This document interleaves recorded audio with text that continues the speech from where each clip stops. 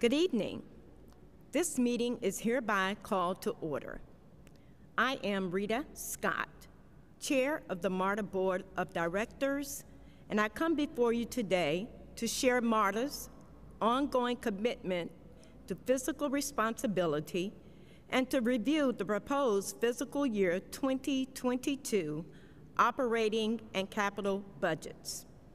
Due to the state of emergency declared by the Governor of Georgia, public health concerns created by the COVID-19 pandemic, and the safety and well-being of our communities, this Marta budget hearing is being held virtually. Marta is streaming on Facebook Live and YouTube Live, and Marta has also provided a dial-in number to conduct this hearing to consider the proposed fiscal year 2022 operating and capital budgets. Closed captioning is also used, and a sign language interpreter is present during the hearing. The Marta Board, when making the final decision on the proposed budget, will consider comments received today, along with comments made via email and voicemail. Please be assured that Marta is interested in your comments.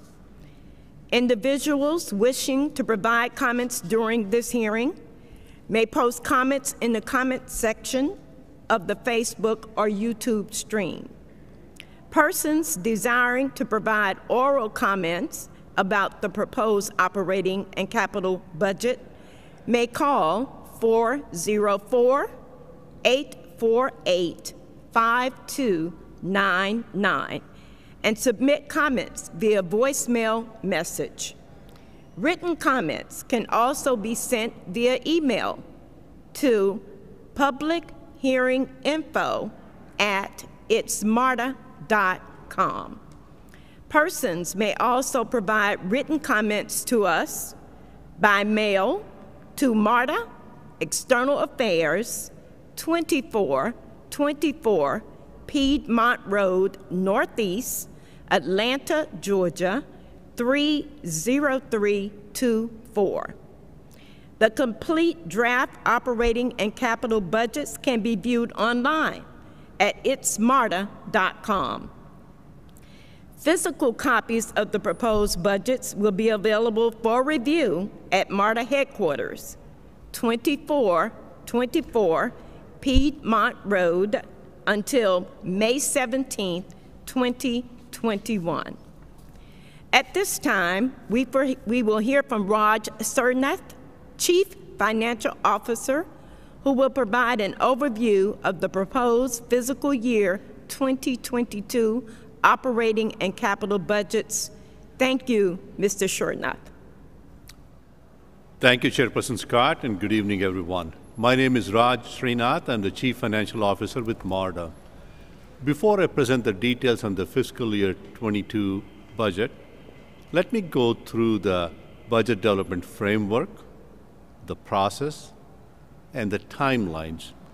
As you can see on the slide here, the fiscal year 22 budget premise or the framework is it supports Marta's strategic priorities.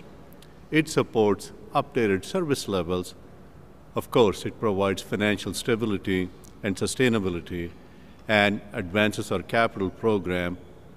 Equally importantly, it delivers on the 15th Amendment obligations, and it addresses the state of good repair needs. And the fiscal year 22 budget development timelines are, the first one was the board briefing, which we did on May 5th, followed by 2 public hearings, the first of which we conducted yesterday at 11 a.m. This is the second and the last of the public hearings. Based on the input we get from the public hearings and from the jurisdictions and our board, the proposed budget will be provided to each of the jurisdictions, and it will be taken to the Business Management Committee for approval for recommendation to the full board at the Business Management Committee meeting on May 27th, and it will be taken to the full board on June 10th for adoption, which is the final step in putting the fiscal year 22 budget in place. As I mentioned earlier, it supports MARTA's strategic priorities, which are consistently provide excellence in customer service, deliver the capital programs with speed and efficiency, demonstrate fiscal responsibility, last but not the least, strengthen the Marta brand.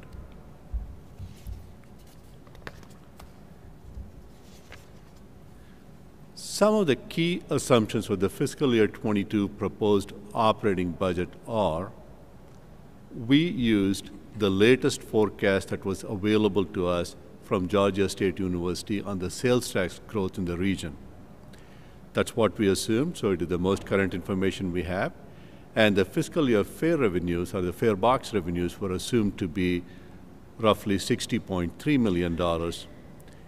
And just to provide some context, fiscal year 21, which we're currently in, the fare box revenues were $44 million. Pre-COVID, that was fiscal year 19, the last full fiscal year before COVID-19 hit us, the fare box revenues, or the fare revenues, were $130 million. So this year, fiscal year 21, we expect to receive approximately a third of that. And going into fiscal year 22, our fare box revenues are expected to be about 60, or in other words, less than half of that.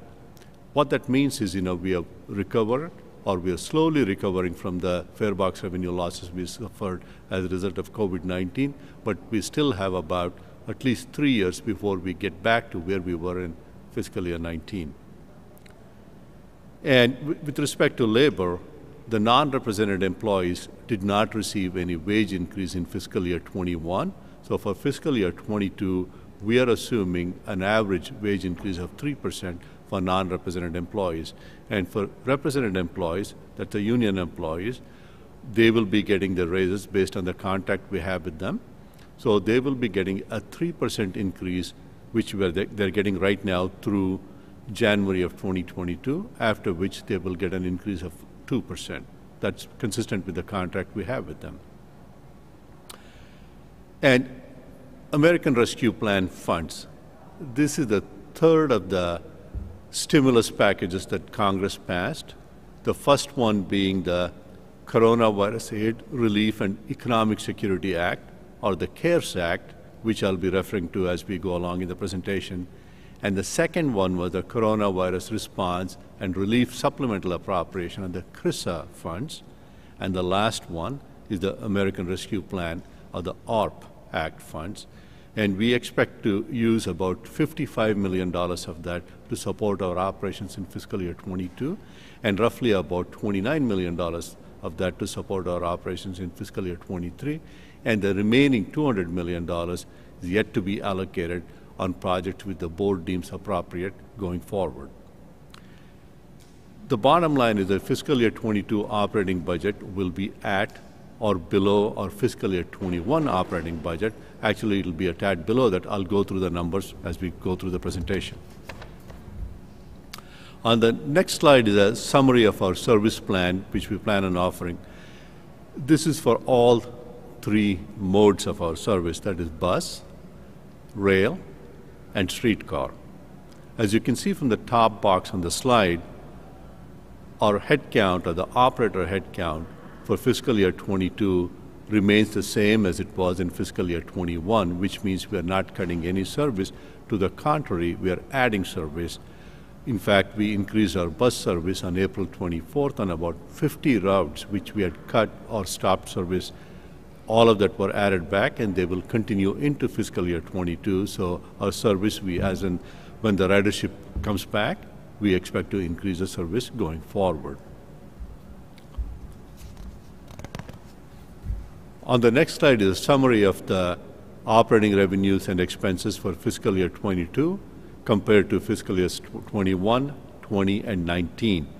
As I mentioned earlier, the last two columns, if you will, the blue and the orange boxes, refer to fiscal year 21 and fiscal year 22 budget.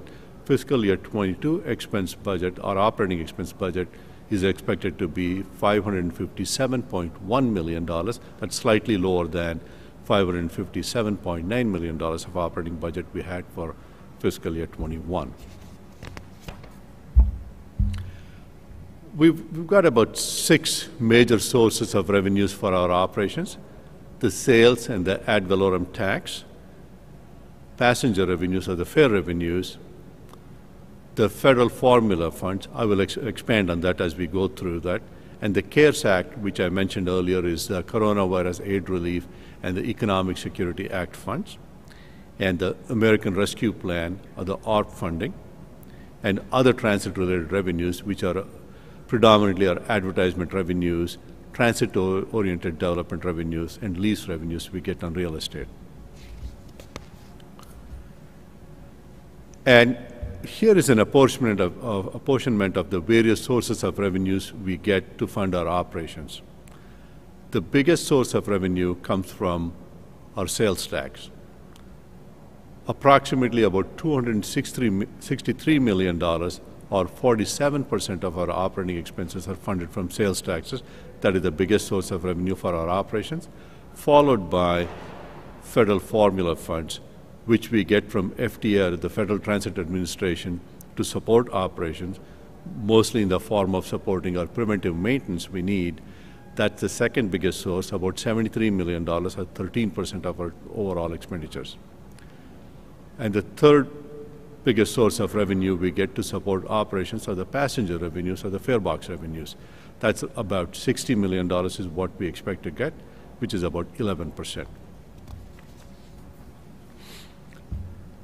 As I said, the sales and the ad valorem tax, which is our biggest source of revenue for operations, we saw a decline in fiscal year 2020 compared to the revenues we received in fiscal year 19, solely as a result of COVID-19, and because we entered into a recession, at least for the first 3 months of the pandemic in 20, which I'm pleased to say that we have very nicely recovered as we progress into fiscal year 21.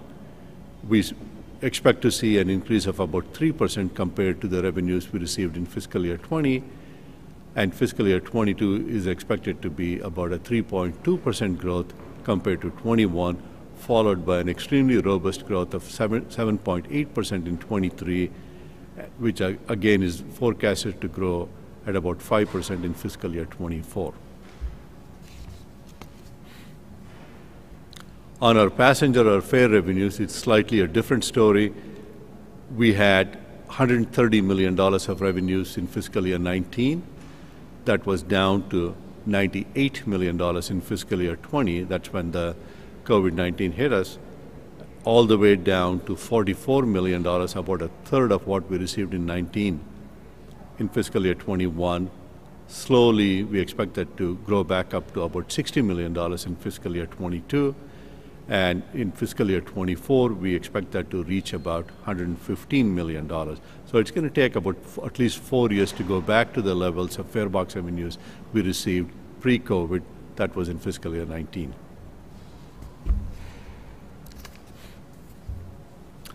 The big thing is that I'm pleased to say that there is no fare increase factored in our fiscal year 22 budget. The last fare increase was implemented about 10 years ago in 2011, and we don't expect to implement another fare increase going into fiscal year 22. The Congress passed 3 separate legislations or stimulus packages as in the aftermath of COVID-19. The first one was a $298 million allocation to Marta on the CARES Act, which we applied to our operating expenditures in fiscal year 20, 21, and the remaining we expect to apply that in fiscal year 22. The second installment of the stimulus package which Congress passed was $33.5 million. We expect to allocate all of that to our capital programs, our state of good repair needs in fiscal year 22 and 23. And the last installment, which I briefly touched on in the previous slide, of $284 million, 84 of which we expect to apply to our operating budget in fiscal years 22 and 23, and the remaining $200 million will be applied to capital programs as determined by the board going forward. Here is how our expenses are funded through the operating revenues we get. The biggest portion of our expenditures, of course, is labor. About 2/3 of our expenditures go towards labor cost. When I say labor cost, it's salaries, wages, overtime, healthcare cost, pension benefits, and other fringe benefits. All of that constitute about 2/3 of our operating budget, or 65%, roughly about $360 million. The second biggest portion of the pie of operating budget is our contractual services, which are our information technology license fees, our fair equipment maintenance, as well as maintenance expenditures on our facilities which support our operations.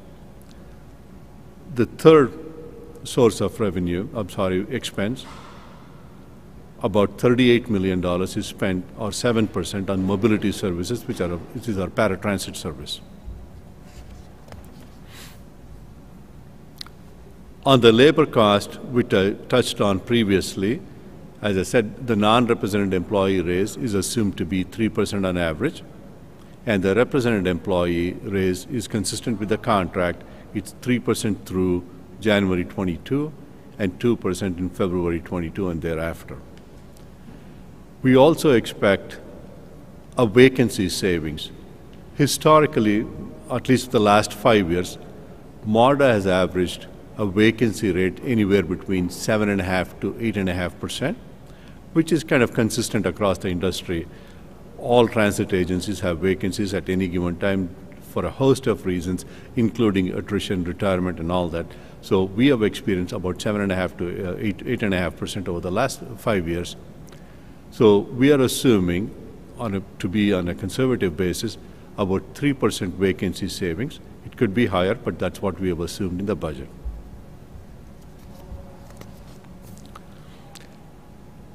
Here is how our fiscal year 22 budget compares to the previous 3 years. Fiscal year 22 budget is expected to be a balanced budget. In fact, we expect a very modest surplus of about $2 million in our budget for 22, and it is slightly lower at $557.1 million compared to our budget of fiscal year 2021, which was at $557.9 million. Like any operating budget, it's not without risks, and some of the risks are the COVID-19 pandemic is still with us. We're not completely out of the woods, so that the impact is still lingering, and we are seeing that continued decline in our fare revenues. Although it has come back up, it's nowhere near the levels we saw pre-COVID-19. And to state the obvious, because of that, we have ridership issues and we have lower fare revenues. And there is also economic uncertainty. As I said earlier, approximately half of our operating expenses are supported by our sales tax revenues, and sales tax revenues are highly dependent on economic growth or decline. So that's still a possibility. We may see a decline in our sales tax revenues. And the fuel prices. Coincidentally, there was a ransomware attack on one of the biggest oil lines on the East Coast a few days ago. That has resulted in a shortage of oil supply, and the prices have gone up. Although Marta is not very reliant on diesel fuel, because 70% of our fleet is supported by natural gas, still that could impact us a little bit in the short run at least. And healthcare cost. That's always been an issue. Healthcare cost can go up and has gone up. So over the last few years, we have seen a little bit moderation of those growth, but you never know. I've seen in my lifetime healthcare costs going up into the high single digits year over year. That can still happen. And last but not the least, pension costs. Pension costs are very much dependent on the performance of the stock market because we do invest in them. Last 2 years have been very good, and this year continues to be good, although today I believe the markets took a little bit tilt to the downside. We hope it'll come back up, so that's always a risk. That concludes my presentation on the operating budget. Now let me turn this over to Larry Prescott, our interim Chief of Capital Programs, and Kevin Hurley, the Deputy CFO to go through fiscal year 22's proposed capital budget. Thank you. Thank you, Raj. Good evening. As with every year's fiscal year budget, we have tall orders to fill in order to keep MARTA advancing as a state-of-the-art transit authority, while remaining physically responsible in providing system-wide projects, expansion corridors, station rehabilitation, and new facilities, as well as utilizing new funding where available. Our assumptions are based on active projects under contract or in procurement, which meet our policy directives here shown.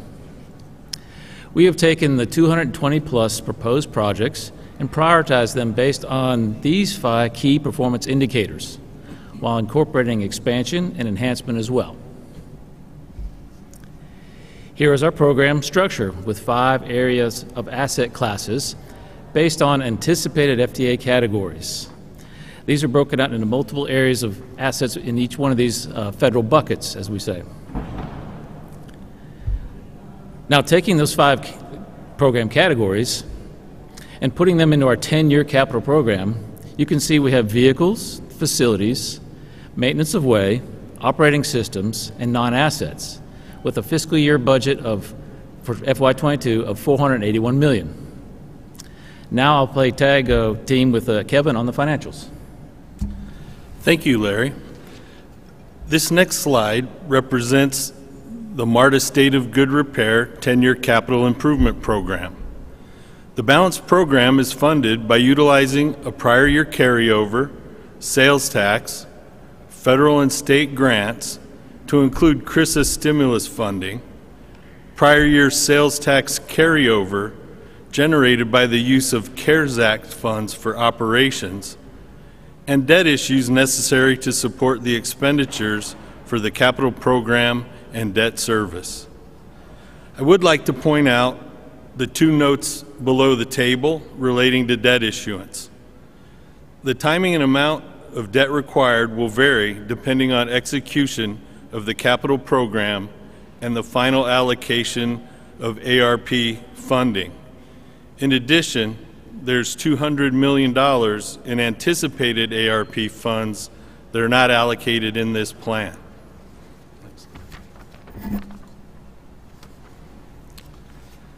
Now we move from the 10-year capital plan, State of Good Repair capital plan, to focus on the fiscal year 2022 capital sources and uses. This table presents the FY22 capital sources and uses of funds for the MARTA State of Good Repair Capital Improvement Program. Please note the beginning balance from prior year sales tax is $20 million, followed by FY2022 sources from sales tax, federal grants, CRISA stimulus funding, prior year sales tax carryover, interest income, and bond proceeds. The FY2022 sources of funds total $622.3 million, and when combined with the prior year carryover, we have a total sources of funds available of $642.3 million to support the capital program. The uses of funds include $481 million in capital program expenditures and $158.2 million for debt service payments on previously issued bonds, for a total uses of funds of $639.2 million, which leaves a year-end balance of $3.1 million to be used in FY23 or beyond.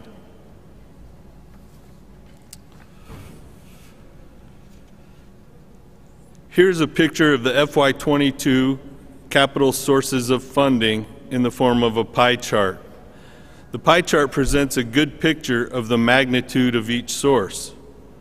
Note the largest sources are sales tax, providing $236.5 million, and debt issue proceeds comprising $220 million in anticipated funding.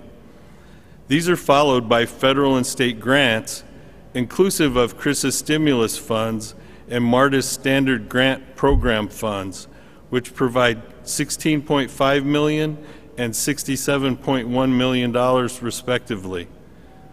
The final sources are a prior year sales tax surplus of $81.7 million and interest income of $500,000. The total sources of funds are $642.3 million.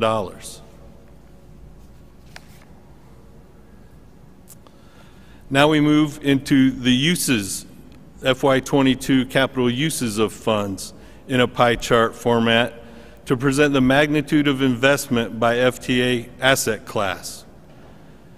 Note the largest is the systems asset class in the amount of $144 million, followed by vehicles using $119.1 million, facilities at $111.9 million, and non-asset projects accounting for $84.5 million.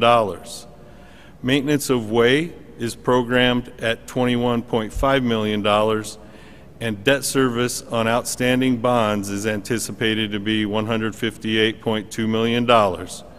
This brings the total anticipated expenses to $639.2 million for fiscal year 2022.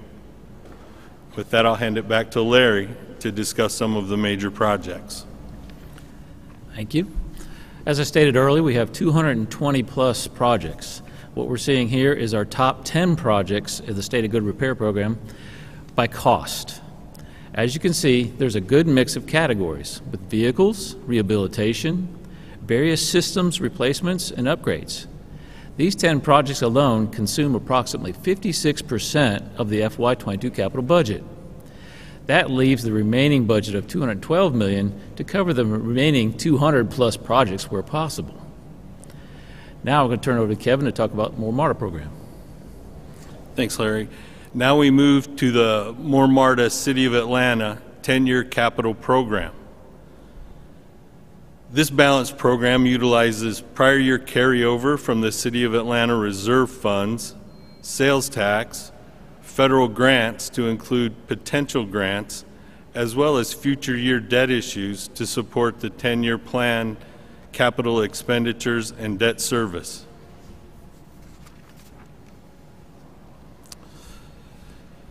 Next slide. Now we move from the City of Atlanta 10-year plan to focus on fiscal year 2022 More Marta City of Atlanta.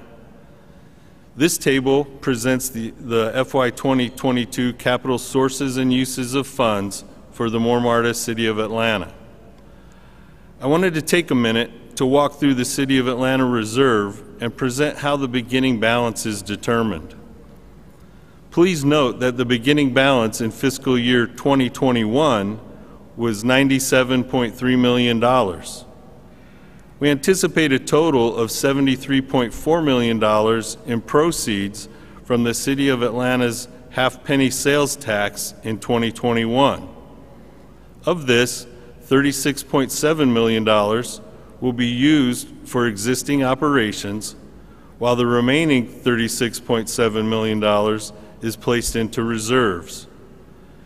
During the course of fiscal year 2021, we reduced the reserve for capital project expenditures, estimated to be $11 million, and streetcar operations of $5.4 million. We then add back the investment income earned on the reserve portfolio of $0.8 million. This results in a beginning balance of $118.4 million in the More Marta City of Atlanta Reserve that can be utilized to support the fiscal year 2022 capital program. We then move into the sources of funding for fiscal year 2022 itself. We anticipate $29.6 million in sales tax, net of capital project expenditures and streetcar operations, and potential federal grants of $4 million. This makes up $33.6 million of funding from fiscal year 2022. That brings the total sources available to $152 million to support the City of Atlanta capital program. The City of Atlanta uses of funds are programmed at $50 million for capital project expenditures in fiscal year 2022, which leaves an outstanding balance of $102 million to be used in future years. I'll now turn it back to Larry to discuss the City of Atlanta projects. Thank you. Now, looking specifically at the fiscal year 22, only for the Marta program Atlanta budget projections, these projects have been scoped to fit within the $50 million allocated to fiscal year budget. Now, for reference, BRT stands for Bus Rapid Transit, LRT is Light Rail Transit, ART is Arterial Rapid Transit, and the TC stands for Transit Center.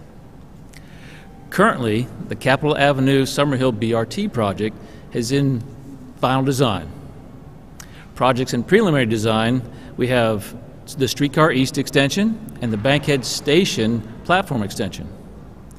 Transitioning from preliminary to final design, we have the 5-point station enhancement transformation, as well as the Cleveland and Metropolitan Avenue Arterial Rapid Transit projects. The remaining projects are in planning or concept phases. Now back to Kevin. All right, thank you, Larry. We're now move into the Marta Clayton County 10-year capital program.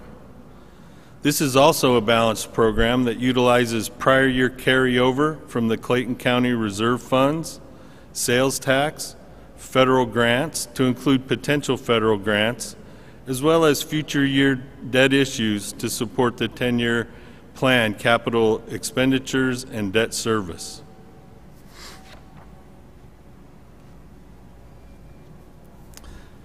Now we likewise move from the Clayton County 10-year plan to focus on fiscal year 2022 for Marta Clayton County. This table presents the fiscal year 2022 capital sources and uses of funds for Marta Clayton County. The same methodology is used to derive the beginning balance for Clayton County. The beginning balance for fiscal year 2021 was $124.3 million. It is anticipated there will be $55.6 million in proceeds from the Clayton County full penny, of which $27.8 million will be used in existing operations, and the remaining $27.8 million will be placed into reserves. During the course of fiscal year 2021, we anticipate reducing the reserves by $4.8 million for capital project expenditures. We then add back investment income of $1 million, which brings the beginning balance for fiscal year 2022 to $148.3 million in Marta Clayton County reserves to support the fiscal year 2022 capital program.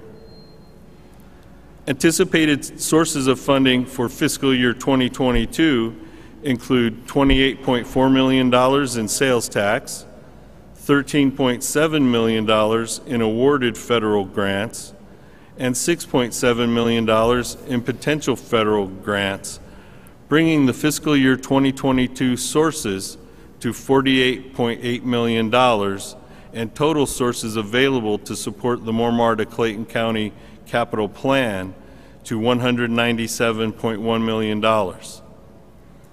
The fiscal year 2022 capital uses of funds for Clayton County are programmed at $60 million for capital project expenditures, which would leave an ending balance of $137.1 million to be used in future years. I'll once again turn it back to Larry to present the Clayton County projects. Thank you. Here again, specifically for the fiscal year 22 only, Marta program Clayton County budget projections. These projects have been scoped to fit within the $60 million fiscal year budget. Again, for reference, HCT stands for High Capacity Transit.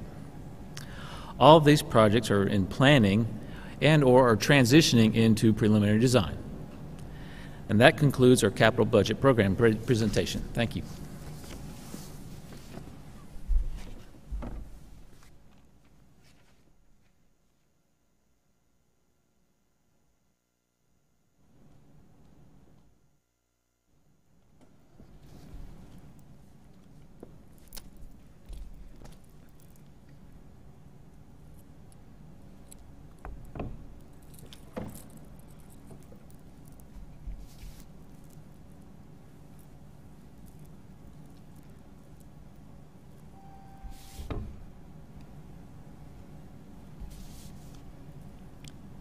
We want everyone who wishes to do so to have the opportunity to provide comments. Therefore, I would like to note that you may submit comments by May 17th, 2021 for consideration by the Marta Board of Directors. You may do so via written comments, which may be sent to the following address: Marta, External Affairs, 2424 Piedmont Road Northeast, Atlanta, Georgia, 30324, or emailed to publichearinginfo@itsmarta.com. To provide oral comments about the proposed operating and capital budget, you may call 404-848-5299 and submit comments via voicemail message. Thank you for your participation at this public hearing, which is now adjourned. Good night.